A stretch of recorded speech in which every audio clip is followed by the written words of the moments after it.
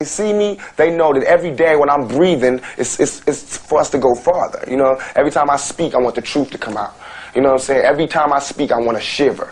You know, I don't want them to be like, they know what I'm going to say because it's polite. They know what I'm going to say. And even if I get in trouble, you know what I'm saying? Ain't that what we're supposed to do? I'm not saying I'm going to rule the world or I'm going to change the world, but I guarantee that I will spark the brain that will change the world. And that's our job, is to spark somebody else watching us. We might not be the ones, but let's not be selfish, and because we're not going to change the world, let's not talk about how we should change it. I don't know how to change it, but I know if I keep talking about how dirty it is out here, somebody's going to clean it up.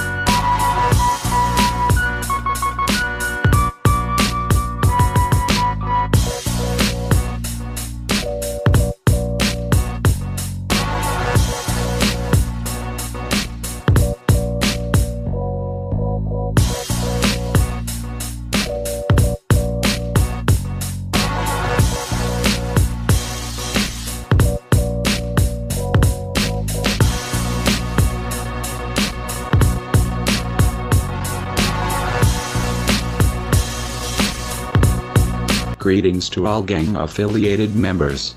We are anonymous. For years, a war has been raging within the urban streets of the United States. It was not until the events of Ferguson and Baltimore when this war ceased.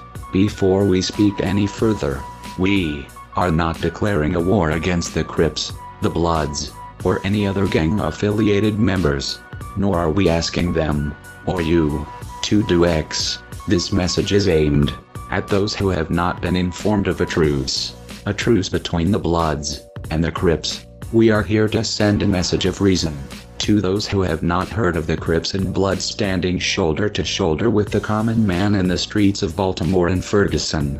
From now on, the Bloods and the Crips are not considered gangs, but rather than freedom fighters, ridding scum and poverty off the streets, as they now claim to serve and protect, bringing about knowledge and a positive change. We encourage other rival gangs, such as Nietas and Latin Kings, to do the same, in order to unify with one another, and to stand alongside with the common man, and to fix the system that the powers that be have broken, in order to exploit you and your family.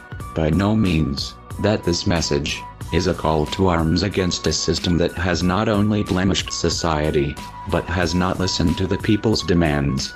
As we have stated for many years, we are not ordering anyone to do X, Y, and Z. We are only here to inform you of the truth to what we have seen, specifically for other gangs that have bitter rivalries. The actions the Crips and Bloods have taken in Ferguson and Baltimore are prominent in battling the last problem the United States holds. Hence, we highly encourage others who are so-called gang-affiliated to do the same. Whether you are an individual or a gang member, we must stop the war on the streets and with each other, in order to focus our time and efforts to those that are barely getting by. To jump to the point, this message is delivered to you by a common citizen. We are you, and you are us. We seek the best future for our children, for yours, and for others. We ask those who have enemies to forge a truce of honor, for the sake of your future, and your grandchildren's future, for all of our families. Fighting with one another has gotten us nowhere. The Crips and Bloods have witnessed that through and through. It only gives the figureheads even more leverage to oppress the individual trying to get an education, trying to get a job, or trying to communicate with others. For so many years, citizens have seen gang members as scum. We are entering a period in this generation where gangs are converting into freedom fighters. Ever since the truce these two groups have placed on the table, the United States has steadily decreased in crime.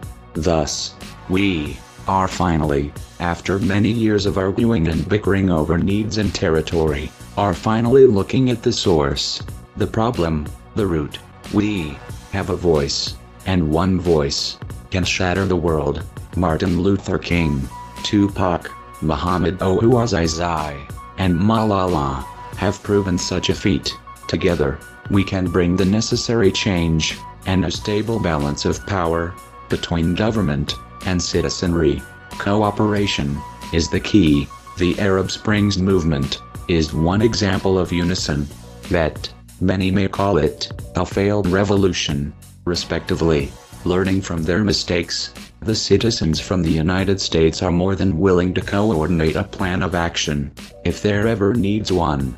Ever since the Crips and Bloods have united and have focused their efforts in aiding the common citizen, the last piece of the puzzle has been finally solved, concerning the problem within society.